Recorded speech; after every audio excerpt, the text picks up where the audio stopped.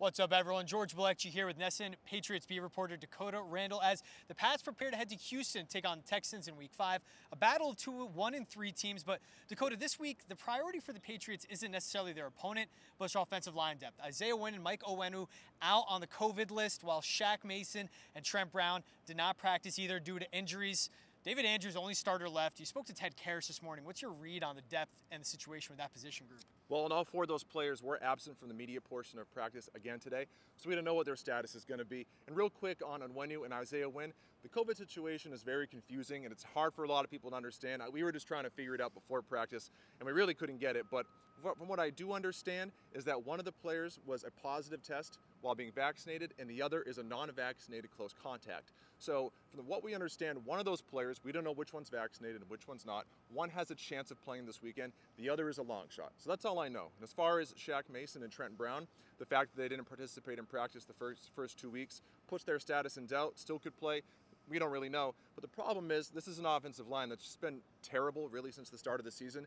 And any sort of players that are out this weekend are going to make it harder for them to find the consistency that they've been looking for.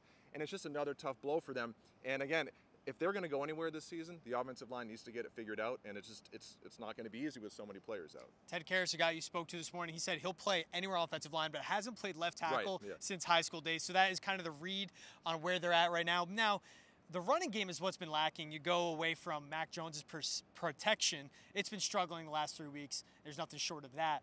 But the Texans are allowing 140 rushing yards per game, 140 per game defensively. So this has to be the game for the Patriots to get back on track on the ground. Well, you'd certainly hope so, right? And it's been really bad the last few weeks, and last weekend they finished with -1 yards rushing, I believe. So you'd like to think that facing the Texans, who have a really bad rush defense, that they could figure it out. But again, we just don't know with all these new pieces on the offensive line. We don't know what the alignment's going to look like. And even if they do find success, which is possible, it's not with the offensive lineman that they're going to be rolling with for the rest of the season. So you're still going to lack the consistency that this group needs. But to your point, you'd like to think that they would have some success against Houston this weekend. And a new face, old face, back at practice today. Jamie Collins wearing number 58. Juwan Bentley was limited yesterday. Kyle Van Noy did not participate yesterday. So again, while they're lacking depth on offensive line, there is a resurgence, and especially an experienced face in Jamie Collins back. What do you think the immediate impact he has, if at all, for this defense? Well, listen, with Jamie Collins, my thing is the Patriots clearly are trying to reunite the 2019 Boogeymen, but that team flamed out in the second half of the season. It didn't really end so well. And so those players now are 2 years older. They've all kind of lost a step. Dante Hightower hasn't been good this season. Neither is Kyle Van Noy. And Jamie Collins is Jamie Collins at this point. He's kind of unreliable. And Stephon Gilmore, the best player from that 2019 defense, now is in Carolina. So the reunion I'm not really that fired up about. But with Jamie Collins, listen, he has athleticism. He can make plays. He's good rushing the passer. He's decent defending the run. So we'll see how it goes. He'll help, but I don't think he's going to be the savior for this linebacking corps, which has a lot of issues. And you bring up Stephon Gilmore. Now the Carolina Panthers traded yesterday for a 6th-round draft pick.